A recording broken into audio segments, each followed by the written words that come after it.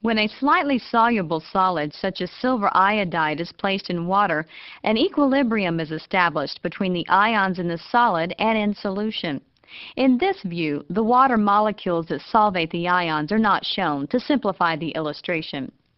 The solubility equilibrium is expressed by the solubility product. The silver and iodide ions are of equal concentration in the solution. When sodium iodide, a soluble salt, is added, the concentration of iodide ion is greatly increased. This means that the product of the silver and iodide concentrations exceeds the solubility product constant. Because the product of the ion concentrations exceeds Ksp, additional solid silver iodide forms until the product of the iodide and silver ion concentrations again equals Ksp. At equilibrium, when the product of the silver and iodide concentrations equals Ksp, the silver ion concentration is much smaller than the iodide concentration. The addition of sodium iodide, which greatly enlarges the concentration of one of the ions in the solubility equilibrium, has reduced the solubility of silver iodide. This reduction in solubility is an example of the common ion effect. Right, in this video we're going to solve problems relating to the removal of heavy metal ions, phosphates, and nitrates from water by chemical precipitation. There are a few sort of connections we can draw to the previous curriculum. The first one is when we were looking at the SL content of E.12.1, looking at the pollutants we find in wastewater. So some of the heavy metals and their sources of where these heavy metals come from. This is a connection. We're going to look at how can we remove these types of heavy metals in this video using solubility. And then in terms of the nitrates and phosphates, we can remember that they come from fertilizers, and in the case phosphates can also come from detergents. There's also a second connection in the tertiary waste treatment. So when we were looking at that in E.6.2, the last step included a chemical precipitation of, again, removing heavy metals and looking at the different methods that we would do that with.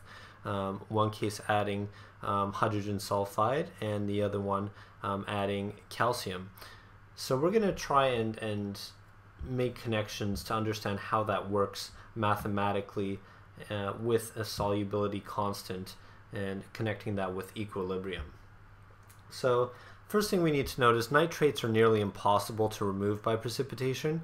So if you recall back to the earlier studies in the tertiary water treatment, the nitrates are removed through bacteria anaerobically. Phosphates are easy to precipitate because they're only soluble with alkali earth metals and ammonia. And heavy metals are easy to precipitate as well, and depending on which heavy metal, they will have slightly different solubility rules. So what I'm writing here is essentially the equation for the physical process of dissolving. Now this is supposed to be the equilibrium symbol with the double arrows, but in this program it's quite difficult to make it properly, so I've just done a double-sided like this. This is not the right way to write it, but that's the best I can do. So if you start with a ionic compound in its solid state and it dissolves into its ions, a cation and an anion, aqueous, then we can represent that in terms of a equilibrium expression. And that equilibrium expression takes the form of, again, products, in this case, are ion concentrations raised to the power of their coefficients, divided by the reactants. But in this case, the reactants are solid, and we never include solids in a equilibrium expression. So making the KSP, KSP is the same thing as like Kc, or equilibrium constant, whereas equilibrium constant is for a chemical reaction, KSP is for solubility. So the SP stands for the solubility product. So it's the same idea, we're just now using it with a physical process. It's still products over reactants. Now if we look at this value of KSP, precipitate, and this is a short way to write it, will form if our solubility product, which is looking at this side, is greater than KSP. So let's take a look at an example here. So given the KSP of calcium sulfate is 3.0 times 10 to the negative 5 at 25 degrees Celsius, calculate its molar solubility in water at 25 degrees Celsius. I should note that, of course, solubility changes with temperature, so all of these KSPs are specific to a certain temperature. So what we would do here is first step would be to write out our KSP expression. So again, products over reactants. So if you were to think about it, calcium sulfate is going to be dissolving into calcium ions and sulfate ions. So those are our two products, and it's going to be in a 1-to-1 ratio. So we fill in what we know, 3.0 times 10 to the negative 5. And then we know that since it's in a 1-to-1 ratio, we can represent each concentration as X, something we're solving for. So there's going to be a concentration X for calcium ions, and then that same concentration for sulfate because it's in a 1-to-1 ratio, as you can see. So we end up with X squared equals 3.0 times 10 to the negative 5. So we take the square root and we find that the concentration X is equal to 0.0055. So that would be the concentration of both calcium ions and sulfate ions at equilibrium. So determine if a precipitate will form when the ion concentrations are, in this case calcium ions 1.0 times 10 to the negative 3 and sulfate 1.0 times 10 to the negative 2. We take a look at, again, setting up that expression, and then in this case substituting in the values we know, and then we end up with 1.1 times 10 to the negative 5.